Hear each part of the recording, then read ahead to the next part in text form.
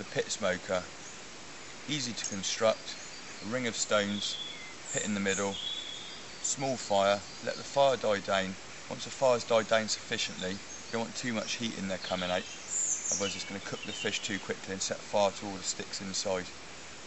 We've put a bed of hazel leaves on top of the sticks just to protect it from the heat a little tiny bit, stop the fish falling through, and then we put another layer of hazel leaves on top to protect the fish from the mud on the moss. The moss is just covered over it just to keep the smoke inside, restrict the oxygen and hopefully allow it to burn a little bit slower.